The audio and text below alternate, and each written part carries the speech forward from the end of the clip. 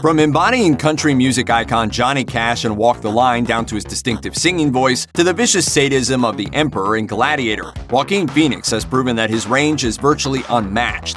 But his rise to fame was neither assured nor straightforward.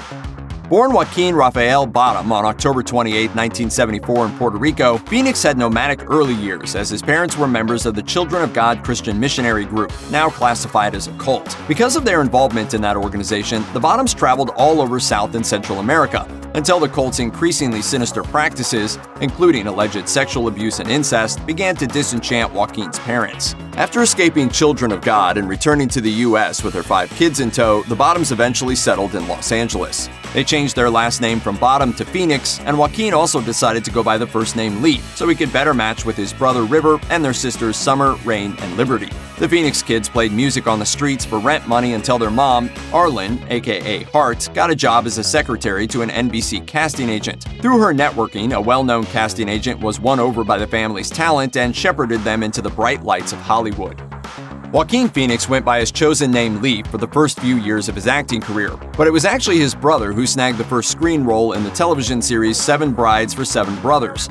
River quickly brought his family along. Joaquin had his first TV role on that show too, immediately followed by a string of small roles on TV. As River's star began to rise in movies with his breakout in Stand By Me, Joaquin also landed juicy lead roles in Space Camp in 1986 and Ruskies in 1987. Stay put for the next hour so nobody will get hurt. Joaquin's first truly big break wouldn't come until 1989 with the Steve Martin family dramedy Parenthood as troubled youngster Gary, a boy struggling with his father's abandonment of his family. The film was a hit, and Phoenix was nominated for a Young Artist Award for Best Leading Young Actor for this nuanced and heartbreaking performance. You didn't think it was such a good idea. Oh, sweetie. I gotta go.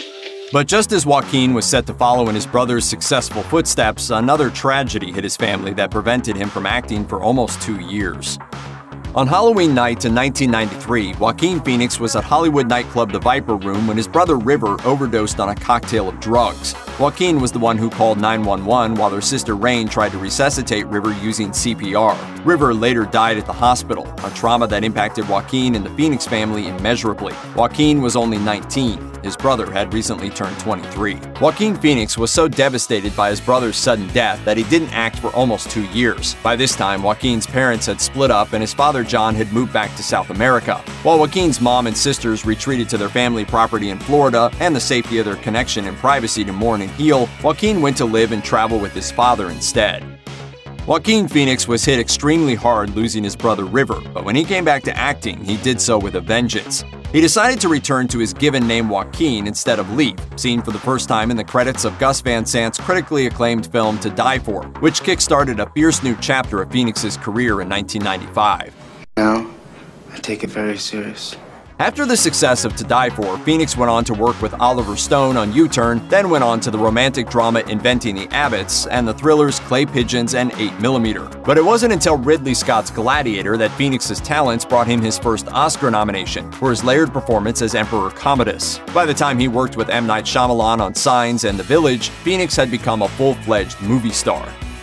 While Joaquin Phoenix's earlier roles were each marked with singular iterations of Phoenix's profound emotional depth, he took things to a new level with his method acting in Walk the Line in 2005, embodying Johnny Cash down to his singing voice, and earning a Grammy as well as a Golden Globe for his tremendous work. Diving deep emotionally and physically to embody Johnny Cash and the addictions that shaped his life and career would also come with a dark side for Joaquin Phoenix. After filming for Walk the Line Wrapped, he checked himself into rehab for a brief stint. Phoenix had never been more than a social drinker before Walk the Line, and had increased his alcohol consumption significantly to better understand Cash. As he told London Magazine, "I was really leaning on alcohol to feel okay. That's really what it was." During this difficult time, Phoenix also had a terrifying brush with death when his brakes failed and his car crashed. Amazingly, he was rescued by documentary filmmaker Werner Herzog, and nobody was badly injured. From 2009 to 2010, the public at large was worried about Joaquin Phoenix, wondering if he was on drugs or worse, when he announced his retirement from acting to become a rapper. This period was marked with Phoenix behaving erratically in interviews and talk shows like his now famous David Letterman appearance, all of which would turn out to be an elaborate piece of performance art directed by Phoenix's then brother-in-law Casey Affleck that was eventually turned into the mockumentary I'm Still Here. These guys have seen the worst of me, they've seen the best, they've seen the honest me. After this odd detour, Phoenix went on to stun audiences and critics with his role as Freddie Quell in Paul Thomas Anderson's The Master, which earned him his third Oscar nomination.